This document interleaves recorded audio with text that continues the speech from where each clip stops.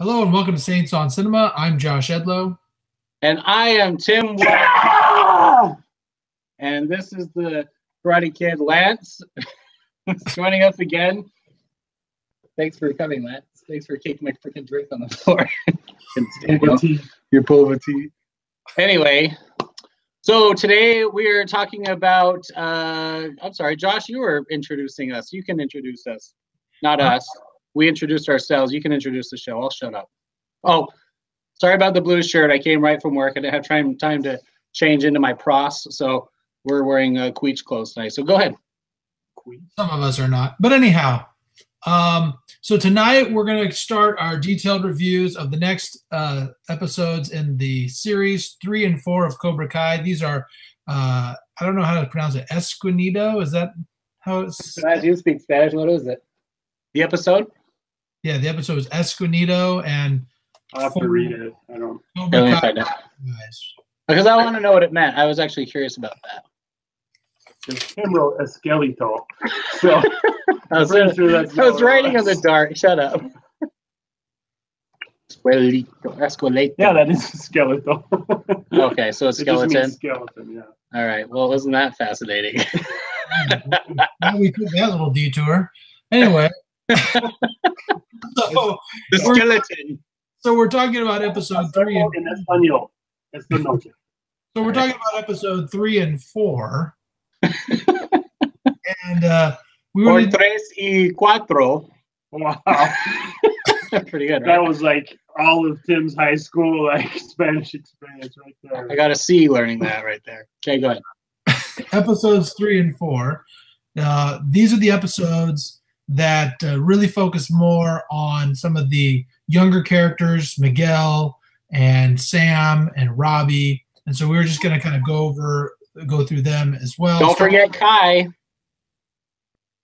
Kai? Yeah. Is that the name of the bully? Kyler. Oh, I'm sorry. I swear they call him Kai the whole time. Cobra Kai. I know that. Anyway. Or Cobra K. Cobra K. Okay, go ahead. So we learned a little bit more about Miguel and Sam in episode 3 and in their positions. We learn a little bit more about Miguel's family dynamic. We see Sam kind of falling into that alley role a little bit more.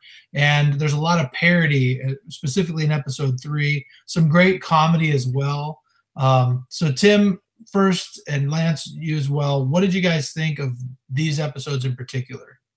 Okay, so here's the thing. So what I liked about episode 3 is this is where you're really seeing Johnny kind of honing in on what he's going to be doing to present the Cobra Kai to. It's starting with Miguel, but you see where he started with having him doing chores and teaching him a few basic things, teaching him how to punch at first, where now you're transitioning into that this kid is serious and you're starting to see their relationship actually kind of come together. In the first couple scenes where you see Miguel and Johnny, he's give him a hard time about being, a millennial, basically. Teasing about music and just stuff like that, and trying to harden him up and see if he's got the guts to do it, which is why I like how the end of these episodes, the whole point was, are you ready to take it to the next step? Where he's getting ready to get him a gi, where he's going to teach him how to kick, where he's seeing that Miguel is getting serious. I like that Daniel, well, I don't like anything about Daniel, but I like how Johnny is not threatened by the showdown at the end of the second episode, where he has that coy little smile on his face at the end of when Daniel came into the dojo, where that transitioned into these episodes where he's like just all in force, even though he's got the bills coming in. He's still like really excited about what he's going to be doing for these kids, and he's seeing a little bit of discipline and some backbone in Miguel. I really like that. I liked watching their relationship grow. I think that's what these episodes are doing. It kind of, we see it escalate later on in the series, but that's the really cool thing about these two episodes is you watch those two come together. Meanwhile, you have all the everything Daniel's doing is just obnoxious. I don't really care about his family drama. I don't care about his business drama and his the billboard stuff and all the other things that happen in these two episodes. But the things focused on Miguel in high school and his interactions with his friends and the bullies is you're seeing him kind of stiffen up. There's a couple of scenes where you see that in the locker room during the dance where they're overhearing the is it Kyler? I thought it was Kai. Whatever. What? Kyler. So you're watching, Kyler and his buddies are all bragging about how how he was giving the bracelet to Sam. They're making all these kind of perverted comments. But Miguel and his friends are eavesdropping, but then as soon as they knock over the lacrosse rackets, or what were they called? Lacrosse sticks or rackets? Nets. Tools. Then they bail, but Miguel just stays there and he listens. And even when he comes around the corner, he still squares up. I went to North Summer. We didn't have lacrosse. No, but we did have karate in town. We did, and you went. Anyway, but yeah. So I mean, just him having the nerve to stand up. He didn't have that same bravery in the first time in the cafeteria when he wanted to go talk to Sam and Miguel was there waving at him. He didn't have that courage back then. Just in a few lessons and learning how and punching the dummy and everything, and just a little bit of remarks from and some of the I'd say a little bit of hazing he's getting from Johnny, that builds up Miguel. And I think it's really cool seeing that, because now he's like ready to square up to Kyler and his friends, even though he knows he's about to get into a fight. And then all those flashbacks of the training and the punching and everything just come in, and then bam, the cool montage that happened at the beginning of those episodes. I think it was the 4th episode. Just kicks in, and then bam, he no, it was the 3rd episode. Yeah, sorry. Yeah, a little montage where he's kicking the boards and everything, and he just has that power, and then he just does it. Strikes first. He applies the first lesson, but then he mentions in the next episode when he's trying to beg his mom to let him go back to karate that he just wasn't ready. And I think that's the whole thing, and that's where Johnny's now ready to hone his skills and kind of discipline him a little more to control these principles that he's trying to maintain. That's my favorite thing about what was going on in these episodes. So I would say, we'll get back to your absolute disdain for Daniel in a little bit.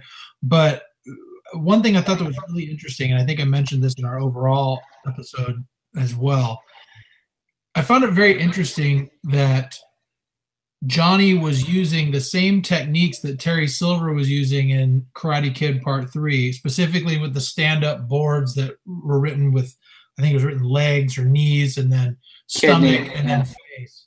And because that's the exact same way that Terry Silver was training Daniel. And you're sort of seeing that when Daniel was learning the Cobra Kai way from Terry Silver, he was actually learning real Cobra Kai lessons, just in a way, because Terry Silver told Kreese what he was going to do was he was going to make him feel invincible. He's going to make him feel like he could conquer anything, and then he was going to make him suffer and suffer and suffer.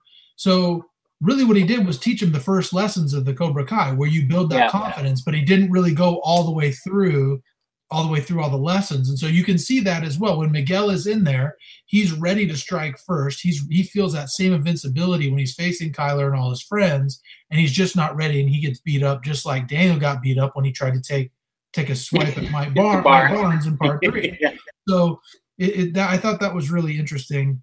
Yeah, and you saw that where Johnny was teaching him, where the different places you punch him in the face and neck and the jaw, what it's going to do. It's just kind of interesting. Sorry to put my hand in the face. The teachings are the anatomy and what that's going to do as far as damage. You never heard any of that from Miyagi. You never heard him describe, what the physics are involved in what's going on. It's just how to avoid, and how then the focus and on the philosophies of karate versus the actual mechanics of it. Go ahead. Yeah. So I agree with all that. I thought that was really interesting. I think another thing I liked particularly about episode 3 was there was a lot of great comedic timing in this episode. Like the part where he's asking, he's like, we need to figure out how to get more students. And he goes, well, did you think about advertising? Like, yeah, duh. Right. That was really great. I also loved the part. And the other thing with that, how old school he was. The only thing he knows about advertising is walk around with pieces of paper, and that's not how it's done anymore. And then that was that little funny scene where that's what he was trying to do. And then as soon as he tries to get electronic, he tries to give the people the website, which is my favorite line in the whole thing. www. Cobra Kai, period, C-O-M. all lowercase. Yeah, that was great too. And then I love Is this. it bad that I can hear like Tim saying the same thing? Like, sorry. So the other thing I thought was funny was when he goes to the basketball hoop or the basketball court, and he's like, "Hey, you want to pick up those chicks? Kicks, chicks dig kicks, or something like that." Kicks get chicks or something. And he goes, "Yeah, we could have just gone and talked to him, but maybe karate from a stranger in the park is a better strategy." But the thing is that was really funny. But at the same time, it showed kind of how stuck he was in the 80s and how out of touch he was, and how kind of it made Johnny look a little more pathetic when they were like, "Nice headband, bro," and he took off the headband and he just looked so defeated. I thought it was interesting. I wonder why he went. If you look, you can see he went back to Encino to do that. So he's from Reseda. The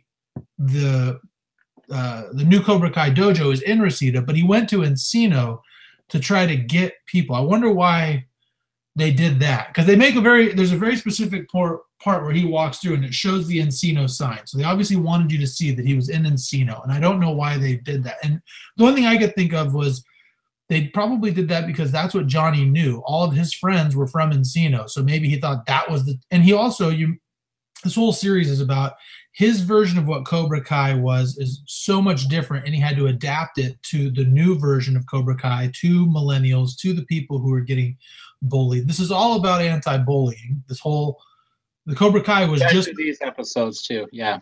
And the Cobra Kai, I mean, you remember Miyagi was teaching karate as an anti-bullying campaign. That's what it really was teaching him that karate is for defense only, to stop the bullies. Cobra Kai was the same way. It's just a different version. It's more offense. It's not defense. It's strike first, strike hard, no mercy. So his version obviously was the type of people he wants to get are these Encino kids who are cool and kind of the cooler kids that maybe were the ones he hung out with when he was younger. Exactly. That's what he also, the other thing I was thinking as you were asking about that is he, in the first episode where it shows him with all these little maintenance jobs, he was around all these rich people. It seems like all of his jobs were in Encino, and I think he also recognizes that they have money. They have money that they can afford to go to karate school. I don't think he feels that they would be able to do that in Reseda. Right. That's a good point as well. So that's because I said it. That's why it's a good point.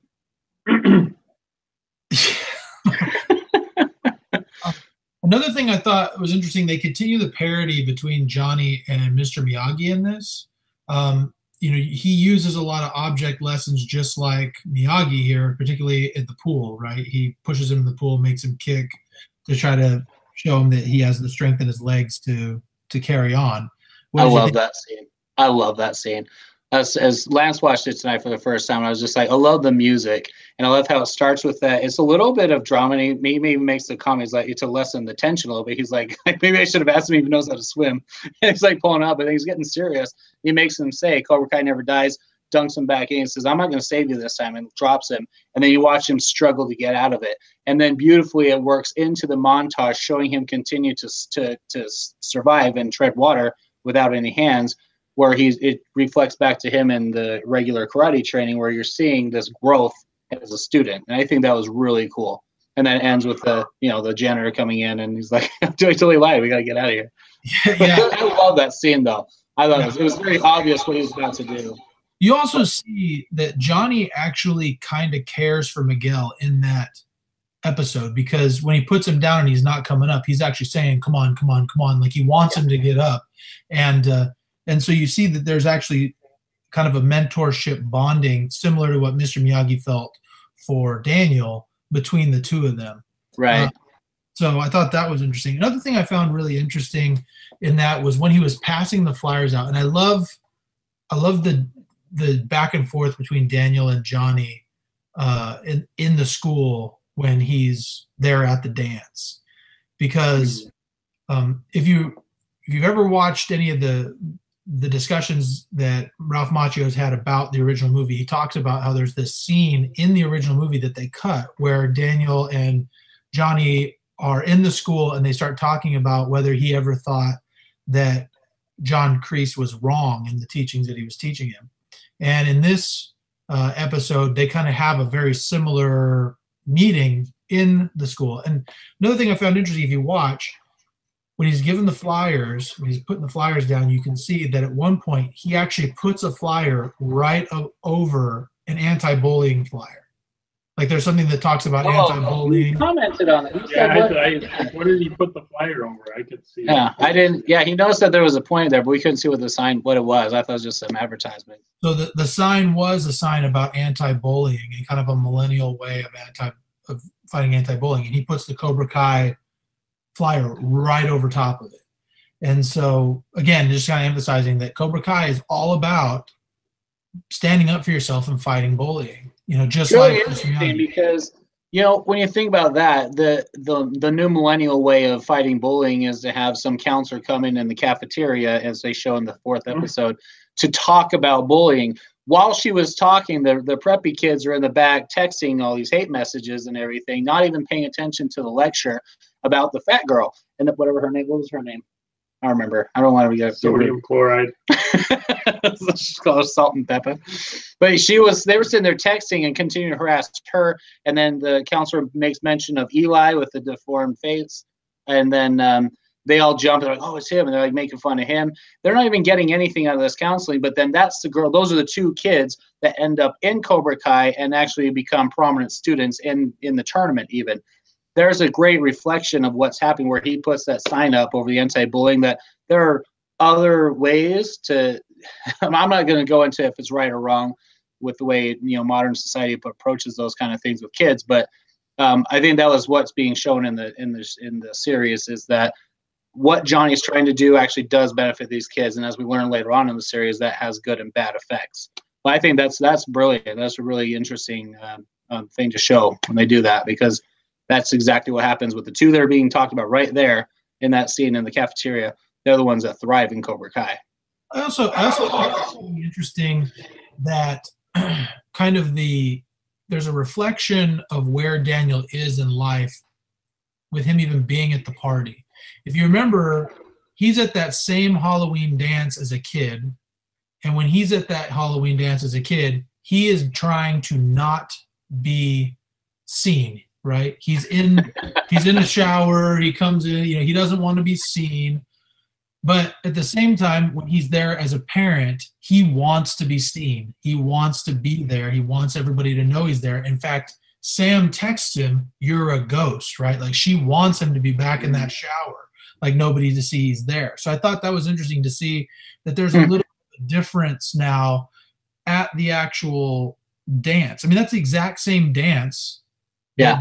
Daniel fought with the Cobra Kai and poured the water on the hose. And there's also a little bit of a parody there with the fighting, because I saw a lot of similarity in the beatdown that Miguel got to the beatdown that Daniel got. It's right by a fence. Yeah. You know, they lock him in. There's 4 of them. There's 1 of him.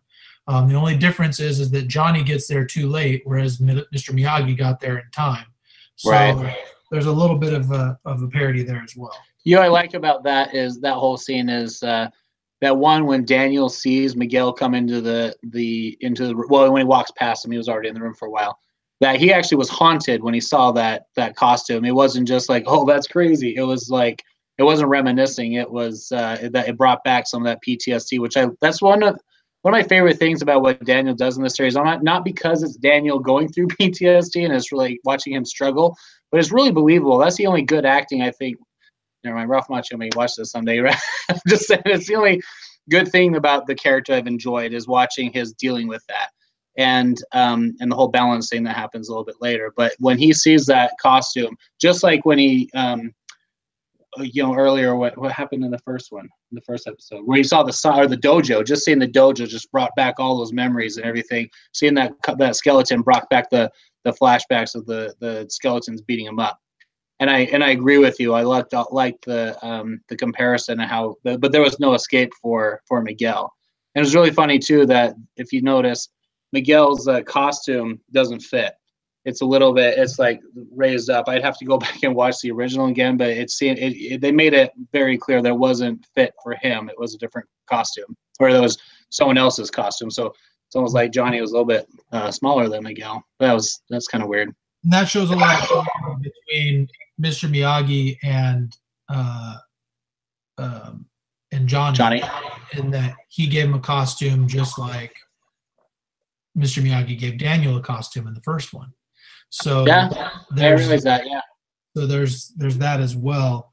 I think that also gives you that PTSD that he feels, kind of gives you an understanding of why Daniel is so militant about getting rid of Cobra Kai, and that militance becomes a little overbearing later on in the show. I think things that he says right now to Johnny are very legitimate. You know, the things that he says, like strike first, no mercy, you think those are good things. You think I'm going to let you fill these kids with that stuff. And you see later on in the series that that's actually a legitimate gripe, because the kids that go through Cobra Kai, they end up being a lot more like John Kreese than they are Johnny Lawrence. Yeah.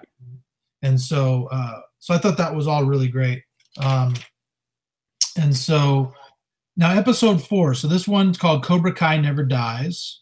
This is probably my least favorite episode of the whole series. And here's a couple reasons why. One, I don't like Robbie's story arc as much as I like everybody else's.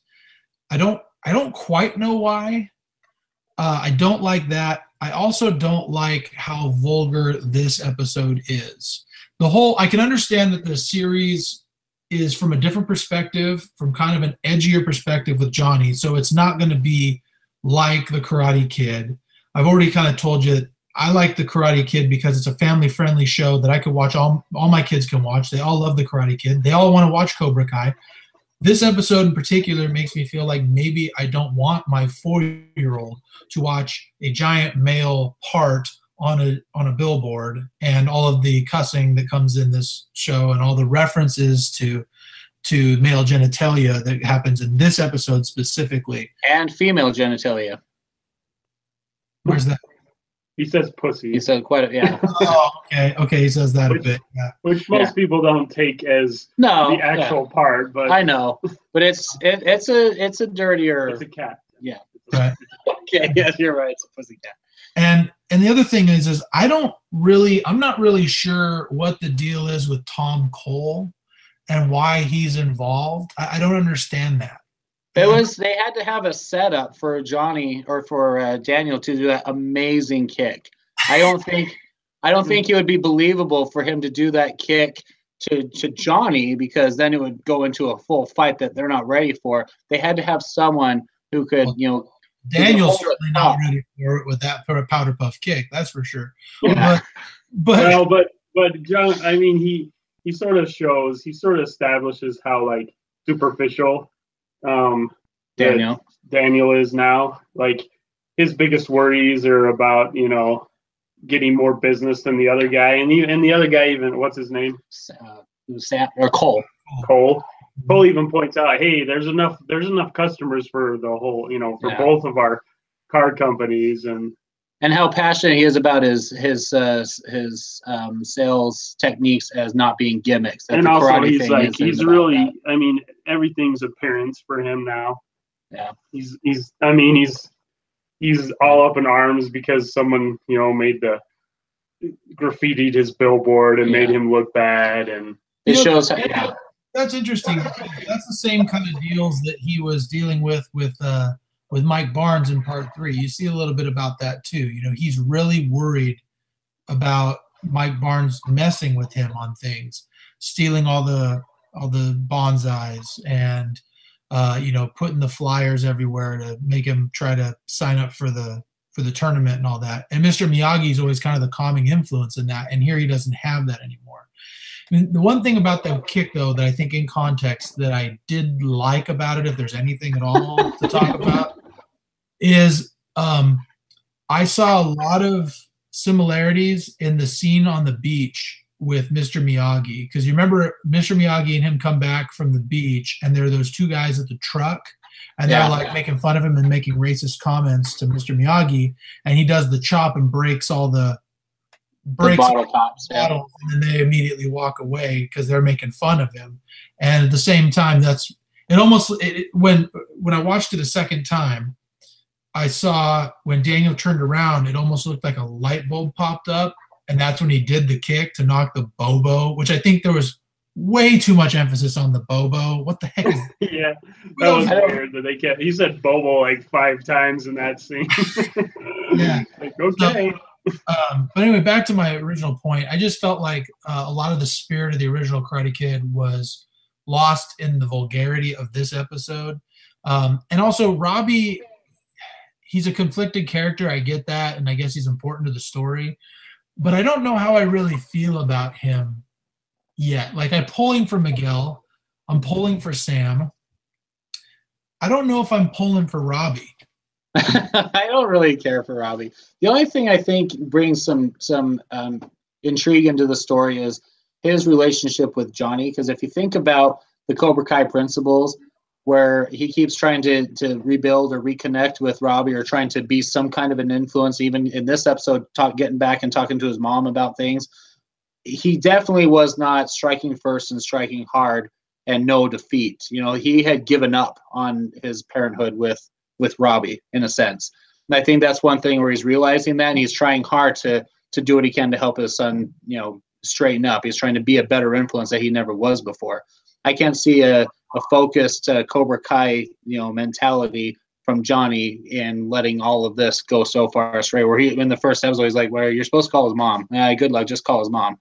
I think he's throwing in a little, or seeing a little defeat there, which I think is starting to get to him, especially in the scene in this episode where he watches the parents, the dad and the son, maybe your face there, in the diner, which was a little too much. but his thinking about that and watching, he's like, this, I don't have this. I lost this. And I think there is something that strikes him but when he sees that kind of interaction, he's a good kid. He's a good person. He's a good guy. And I think he wants to be a good dad. And you do see more of that turn around by the end of the show. But I think this episode when he goes and talks to Robbie at the apartment, he sees like he's just wasting his life. Just like, you know, he didn't really have a lot of direction when he was his age. Yeah, and I really liked that scene between Johnny and Robbie at the apartment. I thought that was a great, funny moment where that guy, when he says, you know, I can't hear that crap on your boombox, and the guy's like, what's a boombox? Yeah.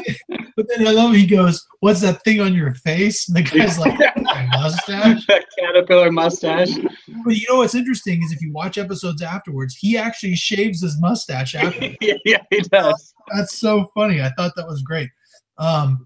So yeah, I get that. And I also loved I don't know if I loved it necessarily, but I thought it was very intriguing that Johnny then after that goes, and it looks like he's talking to the mother, Robbie's mom, but he's actually talking to Miguel's mom and kind of saying the things that he wish he could say to Robbie's mom, but it's almost like he's a coward and he's not willing to do it. And I love that line. He says that he's the only person that's never given up on me. I think that's pretty deep, and that's pretty exposing of his emotional side. That's not really in character for Johnny to do. I think that was a huge deal for him to say that. And I knew right there, by the way, I was like, they're totally going to hook up at some point, or at least have some more romantic interest. I was like, it's very obvious, and like her reaction to Johnny. But yeah, I knew as soon as they showed that the first time I watched it, I opened the door. I was like, he's talking to Miguel's parents, and he's talking about Miguel. Yeah. Well, it's interesting that Spanish lady, when she closes the door, and I guess it's his mom's aunt or so, yeah, aunt or something. She says, "A mí me gusta," which in Spanish is like not usually used unless you like someone in like a romantic way. So that was a little weird to me. I was like, no, the other one's supposed to like him, not because usually, yeah, you say "me cae bien" in Spanish, which is just I like him like a normal, like you would like a friend or whatever. So I don't know. Interesting. If that's just because Spanish is different in that part. Anyways, yeah, I'm with you though, Josh. Like I really liked when that it just shows him at the door. I thought he was talking to his son or his son's mother. But when when you find out he's talking to the Spanish lady, and I was like, yeah, that was really well done. Yeah. Yeah. Oh, and the obvious, but well done. When he says he's the only one who hasn't given up on me, you're kind of seeing where he's coming from, why he hasn't necessarily progressed. With John Kreese was the only one before that who hadn't really given up on him necessarily, and he gave up on him by trying to kill him, right? Yeah. So from there on, I mean, you could see kind of how his life crumbles after the fact, because that's, I think, the most redeeming quality of episode 4 is you're getting a lot of insight into Johnny's past post Karate Kid Part 1. You're seeing a lot about where he's been since then.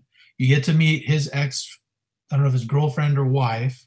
You get to meet his son, so you get to see where they're going.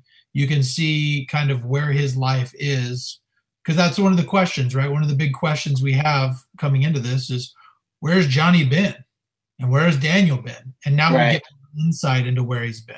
So that's another great part of that. Also, we're seeing a lot more of the counterbalance between Cobra Kai and Miyagi-Do. It's almost like the dark side of the force versus, you're seeing this balance of the force type of thing. Whereas in the Cobra Kai way, you're hearing, we're going to teach you, you don't know any defense, and the best defense is more offense. Mm-hmm. Whereas if you watch The Karate Kid, everything that Mr. Miyagi teaches Daniel at the beginning, wax on, wax off, paint the fence, paint the house, stand on the floor, it's all defensive moves. The first thing you learn is defense in Miyagi-Do karate. So you can see the differences there, and you can see that Cobra Kai is all about beating up your enemies, whereas Miyagi-Do is about defending yourself against your enemies. It's just two sides of the coin. And there's got to be a balance somewhere in there. I feel throughout this whole series, I keep feeling like there's got to be a middle ground between the two that is the best karate. You know what I mean? It can't all be about, like Mr. Miyagi at times, you see Daniel kind of talking to Mr. Miyagi like, you can't be so passive, right? He says that to him in Part 3. Especially in 3. I was going to say 3 was a little, yeah. Yeah, and the thing is that that's so true, because it took Mr. Miyagi so long to train Daniel when he obviously was getting seriously beat up by these Cobra Kai guys like Mike Barnes. There's got to be a middle ground there. So I think they both start on the same foot. It's interesting because the first thing, at least in this, I don't think that every student that went to the fully operational Cobra Kai dojo, first thing they did was chores. But it's interesting, the first lesson that Daniel and Johnny learned was, you listen to me with no questions. I mean, that's what Miyagi said, and that's what Johnny was doing to Miguel. And the first thing they both were doing was chores. And the interesting contrast was there was no purpose in Miguel other than he had stuff that he needed to get done to get the dojo running. But Johnny was, he didn't care how he did this, how he wiped the glass and everything. Yeah, don't forget about the best part where it's like, isn't there a special way I should be doing this? It's like, I don't care. I don't give a shit. Yeah, he's right. Yeah, but he doesn't. He's not. There's no purpose. It's not a technique he's learning. It's just, I need to do this. You got to do this. And you said you should be lucky. Sumo wrestlers have to, clean their messes. I wonder if that's true. Someone else. But a couple other things I thought were interesting in this episode too was, you kind of get a different sense. You're seeing everything from Johnny's perspective in this whole series, right? I mean, in 1, the first thing you see from Johnny, his first reaction to Daniel is watching the commercial, and it looks so cheesy and gimmicky, right? And you're like, oh gosh, that's all gimmicky. But then when you sit there and you talk, when Daniel's talking to the advertising people, he talks about how, no, the karate and the bonsai, those are part of me. Like that's a thing for me. And when you think about that, it's true. The first thing that Mr. Miyagi does to really start bonding with Daniel and his mom is give him a bonsai tree, right? I mean, that's what he does. He shows him how to trim it, and he gives it to him. In Daniel's mind, it's not a gimmick. It's his way of bonding with his customers. And then he realizes that other people are seeing it as a gimmick, and he's like, well, maybe we should change it if that's what it is. And I said that in one of our reactions to the trailers was like, I think it's annoying that Daniel's using this sacred, special family connection to these things, these principles, and using it to sell cars. I was like, Miyaki would not be happy about that. But you're right. To him, it's not what it is. But to him, I mean, and you see in episode, I think it's episode 1, where Johnny goes in there, he tries to give him a bonsai tree, right? It's almost like a peace offering to him, and Johnny smashes it. So they also fill what in my mind was a plot hole. We talked about this in our overall thing. There's a big plot hole filled here, and my thought from all of this was, how is it possible that these two guys are still dwelling on a karate tournament from when they were 17, 18 years old? 34 years later. I commented to Tim, it's a little bit too coincidental that all of these people, are there only 10 people in the town? Because everything that happens only to these people that are somehow related or friends or family, or only those people run into his car, and only those people are the ones he gets in a fight with, coincidentally. Right. Yeah. So, but they fill that in by saying karate in the Valley in the 80s was like football in Texas. So in this universe, it's a huge deal. I mean, you could see why someone would be dwelling on it similar. I mean, I think we all probably know somebody who peaked in high school. You know what I mean? And they go back to the glory days of when they were on the high school football team and things of that nature. They mention it in the movie when the one guy, the other car salesman, whatever his name is, he says, yeah. I mean, he talks trash about karate, so he's like, oh, is that even important or whatever? Yeah. So it's not as big anymore in the town, but it used to be. And were you really a champion? I didn't even know you did karate or whatever he says. Well, yeah, and you get a sense of that later on when they're in front of the the tournament board, where they're like, attendance is continuing to dwindle. So it's not becoming as relevant. And another Easter egg. So I don't know if you guys caught this, but I thought this was really cool. When he dumps the backpack, when they have that whole scene in the library where they push the guy and they grab the backpack and they dump it in the trash, as they're walking away, the fat kid says, I think he's going to cry, right? And that's exactly what either Dutch or Tommy said when they attacked Daniel, or they didn't attack him, but they pushed him around before the tournament, and he said, you're dead meat. And as they walked away, I think it was Tommy who said, I think he's going to cry. So I just thought that was interesting. They throw that same little Easter egg. It just goes to show the detail of how awesomely well this has been done. They throw in little Easter eggs that if you're not a true fan, there's just special stuff in there that a true fan's going to catch. You know what I mean? Good job, Josh.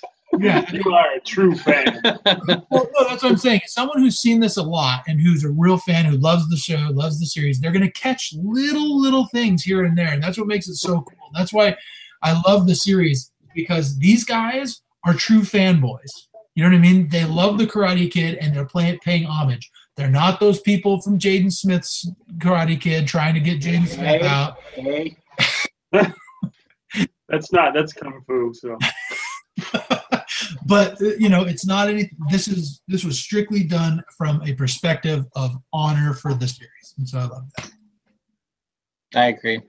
Lance, what are your thoughts? So you just watched the first 4 episodes tonight for the first time. How have you liked this so far?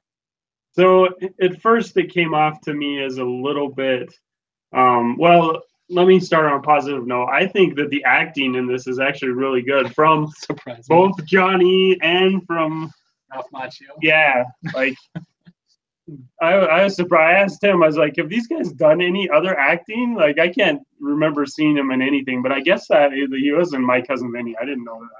And he was in The Outside. The what? That was before. He was before, but he was in The Outsiders. Yeah, so. I mean, they've done other acting. Yeah, anyway. But their acting was good, especially Johnny. It's he pulls it off well. Has he been in anything else? Hot Tub Time Machine. He was in Hot Tub Time Machine. Yeah. You're okay, no. I mean, the Academy really they overlooked that one. But the other thing is, it's interesting. I mean, I think someone even made a YouTube video about, from Johnny's perspective, the beach scene. Have you guys seen that Yeah. YouTube video? You should Google it or whatever, where it's like showing how like Daniel was actually the jerk and that he was bullying Johnny or whatever. But throughout all of the Karate Kids that I can remember, and I'm not a huge fanboy like Josh, but sometimes there was these moments where you did feel sorry for Johnny. And like at the end of the tournament, when Daniel kicks him in the face, he like congratulates him. Was that the same tournament? Yeah. And you see these like little hints, and like he does put up a fight when his sensei is like, kick him in the leg or whatever, sweep the leg. It's like, well, that's not, So he has a moral compass. It might be a little bit off, but at least. And then so I love how in this series, like, and Johnny was pretty annoying as Karate Kid from time to time. Not Johnny, Daniel was pretty annoying as Karate Kid. Even the original series, there were a couple times where you're like, this kid is. So I love how they just brought that out, and I love how they do the, Star Wars, the new Star Wars episodes 7 and 8 of they did a really good job of making it appeal to millennials and our generation. And this has done, I think, even a better job of that. It feels very like you got the jokes, you got the, maybe it's just us because we're Gen Xers and we're like, yeah, break that kid's inhaler. And yeah, your stupid peanut allergies. That's one of my favorite lines. Actually, when you talk about the swimming pool scene, that is that's actually very like older generation than us, where, how do you teach a dog to swim? By throwing them in the water, right? So I feel like that was very, and like you said, you feel that Johnny really cares because he's like, maybe I should ask him if he could swim, and then he jumps in almost immediately to try to save him. But at the same time, he's got that, Gen Xer attitude of like, stop being a, say that word, Tim? I think I already did. Stop being a pussy, man. And so I thought that was good. The thing about the Karate Kid is, there's really, if you think about it, well, let me ask you, Josh, because you're a huge super fan. How much karate is there actually in the Karate Kid? There's not that much. No, it's not. There's a lot of training sequences, but really it's more, Mr. Miyagi even says, and you see this in a later episode, they do a flashback to it. When Daniel is in the car, when he gives him the car, and he's talking about it, he says, the lesson is about balance, and it's not just a lesson about karate, it's a lesson for life. If you are balanced, if you have balance, then life is okay. And he even says the same thing when he initially trains him. He says, he goes, are you ready to learn karate? And he goes, I guess so. And he goes, okay, that's not yeah. So the Karate Kid movies are about relationships and about what's going on, and there's not a lot of karate. So yeah, I don't think you can get too philosophical about the karate, but I also I'm interested to see where this Cobra Kai thing goes, their style, because I've been a martial artist since I was a kid, and it always annoyed me where people would come into the dojo or into the Kung Fu Center or wherever you're at, and they're like, yeah, we're just going to learn martial arts because it's good. It's a good exercise, and like, no, martial arts is to maybe kill people or maybe hurt them, or I always took it very seriously, probably too seriously. So you're a Cobra Kai, is what you're saying? Yeah, I guess, because to me it was, hey, what is this? One of the very basic first moves we learn is the eye flick. I'm like, what's this for? What's the application of this? It's to poke people's eyes out so they can't see. And they're like, no, you just need to exercise. And I'm like, no, I don't think that. Yeah. And it is true. The best defense is a great offense, right? That's a Napoleon, I believe. But yeah, it's true. And so I'm interested. You guys have seen all episodes right now. I haven't. So I'm interested to see, does this end up Cobra Kai is the wrong way, or not gonna ruin it. Not on this episode. Yeah, well, so I like the martial side of it, but I think that's what the theme of this whole episode or this whole series really is to see that that Cobra Kai really isn't much. It's a different style, but it's almost like, as I shared before, it's almost the apostate version of Miyagi-Do, right? It's in the movies, the Miyagi family created karate, apparently, in this universe. They're the ones who created everything. This is a perverted version of it. So it all has some of the same similarities. It's just different and twisted in a way that makes it almost like the dark side of karate. And so they do make it out to be wrong at the end. Not necessarily. Well, they make it out to be wrong in the Karate Kid. Certainly, they make it out to be wrong. Yeah, for sure, in the movies. I could argue that Johnny does do something that stuck out to me. Stuck out to me. When he's punching the dummy in the face and he goes down to the throat and he's like, and that'll really mess up someone's trachea. But I mean, they only use that. Yeah, doesn't he say something along the lines of, don't do that? That's extreme measure. Yeah, which is like, yeah, exactly. I mean, you learn these moves in kung fu and karate and martial arts, and some, they're for different situations. If someone's bullying you, you don't want to kill them. And Miyagi taught Daniel how to hit someone right in the crotch, right from the crouching position. That would kill someone.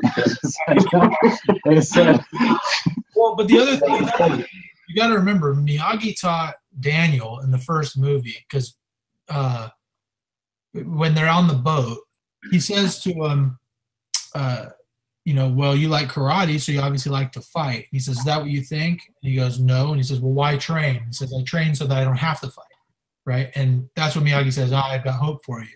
I train for the exercise.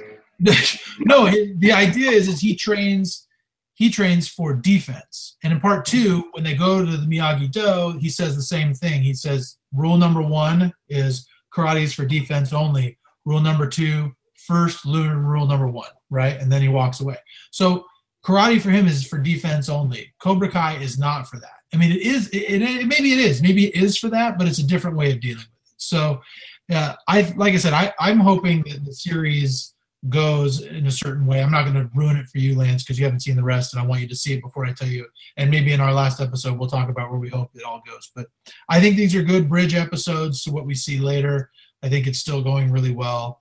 Well, and I have a comment on the kick, because I think that, to be honest, in martial arts, I think that is a more practical kick.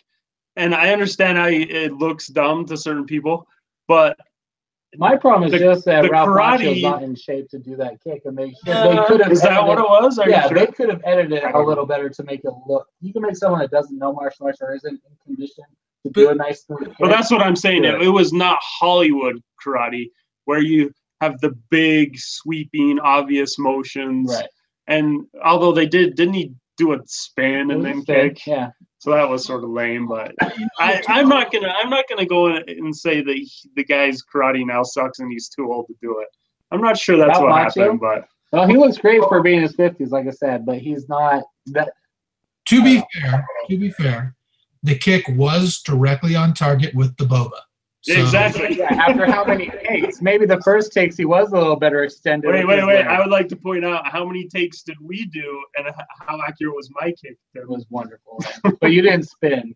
No, that's because there's a camera in the way. I know. So. Well, it was funny because I watched it. So admittedly, I'm on my third time all the way through now. And Chandra, my wife, mentioned watching through it. She goes, yeah, he's really not in great shape. Well, first of all, she said, man, he was always scrawny, but now he's old and scrawny. And she said also, they really need to limit his on-screen karate right now. Well, and I'm hoping also to see, like, you see that both of their sons are sort of losers, right? One's the bully loser that's dropped out of school doing drugs, but the other one's like the little punk only plays video games, you know, is narcissistic, and Total millennial. yeah. So I'm interested in seeing how, you know, what amazes me is how easy it is to like Johnny and hate Larusso. Yeah. And in his defense, I think that's the way the script is. That's what the story is doing, because this is the focus on Johnny. I said before, I think the first movie is Daniel's story. The second movie is Miyagi's story. The third story, I think, is John Kreese's story. This is Johnny's story. Sorry. Yeah, John Kreese's story. Yeah, this is Johnny's story. And so the contrast between the two of them, which does go back and forth throughout the rest of the series, is really engaging. And Daniel, or Ralph Macchio, he does a good job at playing this Daniel, but Daniel was always kind of a hot-headed, whiny character, and he even says that in the show. So he's not doing bad performance. It's just they wrote him to be a character you could just be like, oh, you just need to just freaking relax. Yeah, it's just it amazes me how easily it flowed into like, yeah, we never liked Daniel Larusso. He was always kind of now that you mention it. Yeah. You know, the other thing, one more quick thing before we wrap this up, and that is I'm curious to see where they go with the relationship with Daniel and the son, because Daniel seems very, very concerned that Sam, and we haven't talked very much about Sam's story arc, because you're really starting to see her blossom into this Allie character in these episodes specifically. She's liking the Kyler Johnny-esque type bully guy, sees that he's a bully and breaks off with him. You're seeing that. So she's kind of transforming into this Allie who doesn't necessarily like the rich kids, you know, that type of person. But Daniel seems so interested in making sure she's not one of those rich kids that he hated. But his son is one of those rich kids that he hated, you know, and he's really not paying a lot of attention to him in these episodes. I mean, yeah, that's a good point. Why does he? I mean, he cares about his daughter a lot, and he's just she's totally a teenager. ignoring his son. She's a teenager. That's where the focus and the drama starts really kicking in. But think about it. I mean, he has taught her karate. I mean, he has taught her some stuff. He's been involved with her life, and I think it's in episode 4. Is it in episode 4 where he starts making the pancakes for? Yeah. So in this episode, he's so focused on her, and the son comes in. He's like, "Oh, pancakes!" He's like, "Hey, save some for your sister." And he's like, "Well, what? I not like pancakes?" He's like, "I want a burrito," and he's like, "No, just eat." No, he said, "This is not a restaurant. You can't just order whatever you want." And then the girl comes in, and she's like, "Dad, what happened to pancakes?" And he's like, "Oh, I'll get right on that." Yeah, that's what I'm saying. So I'm interested to see where they go with that. The kid is kind of an ancillary character right now, just kind of a antagonist to Daniel a little bit, but at the same time he's not spending a lot of time with him. I wonder if he's going to end up going kind of I think he's gonna become a student at Cobra Kai. Yeah, I mean, who knows? I mean, there's all sorts of different places that could go as well. And you know, there's a lot of ancillary characters that you really care about. That's what I love about this, that you don't. There's not a character in there that I really, other than I think that my least favorite is Robbie, but I mean, there's nobody there that you just absolutely detest, that you don't want to see where they go. You really want to see where everyone's going to go. Even the wife, who's just kind of seems to be Daniel's helpmeet and Daniel's, you know, kind of. She's very attractive, but her eyebrows ignore the heck out of me. She has like the largest fake eyebrows. That's just like eyebrows or lashes. Her lashes. I'm sorry, eyelashes. Oh. Her eyelashes are like 10 feet long, and they're totally fake. She's gorgeous. If she would just not. I loved her character from the beginning, and I said she's going to be the one to keep Daniel grounded. Yeah, she definitely is. She kind of has that Adrian type quality in the show, so that's cool. Good. Wait! Before you end, I have to show you a karate move. Me and Tim are going to fight using our special karate move.